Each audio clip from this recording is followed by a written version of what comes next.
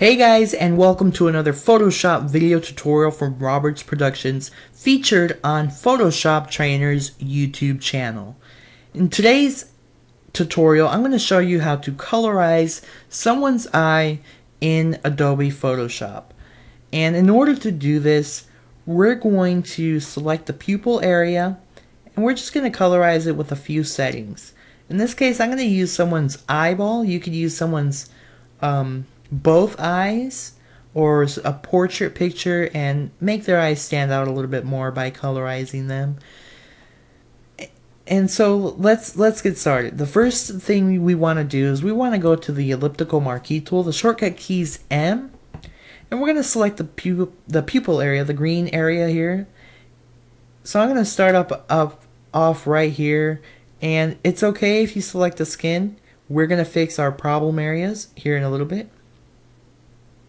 Around there. And now to fix it, we're going to go to the polygonal lasso tool and hold down Alt so you can see that little minus sign next to the polygonal lasso tool, and we're going to just select the problem areas that we would not want to be selected.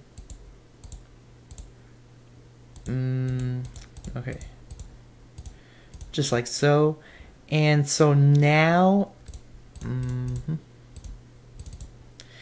So now we can change up the settings a little bit. I noticed I kind of didn't do so well over here, but that's okay. To fix that up real quick, actually, I could just go to Add Selection. And there we go. Fixed it up. Okay, so now what I'm going to do is I'm going to come down here and I'm going to select this Create a New Fill or Adjustment Layer button, and I'm going to hit Color Balance. Now we get our Color Balance dialog window, and we can change all of our colors here from all the way the cayenne to the blues. And so I'm just going to kind of move these around till I get the desired color that I'm looking for. And that looks pretty good. And once we have that done, to make it look a little bit more realistic, we're going to come over here to where it says normal and change the blending mode to overlay. Just like that. Creates a little bit more of a realistic effect.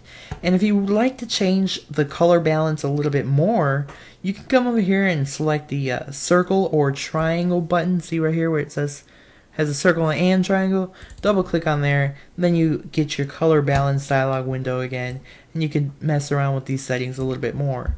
So I'm going to click OK. And there you have it. You colored someone's eye in Photoshop, and it looks a lot better than it did before. If you can see, here should be before and after. So it's pretty cool. Another simple way you could do it is if you select the eye, go to Image, Adjustments, Hue and Saturation, colorize the eye. I'm going to use purple, click OK. Actually, before I colorize the eye, I'm sorry, I'm going to hit Control J to bring the eye into a new layer, into its own separate layer. Then I'm going to go to Image, Adjustments, Hue and Saturation, colorize purple, click OK, and you can change the blending mode to overlay as well. So it's kind of a purple effect. So either way you feel like doing it, you can.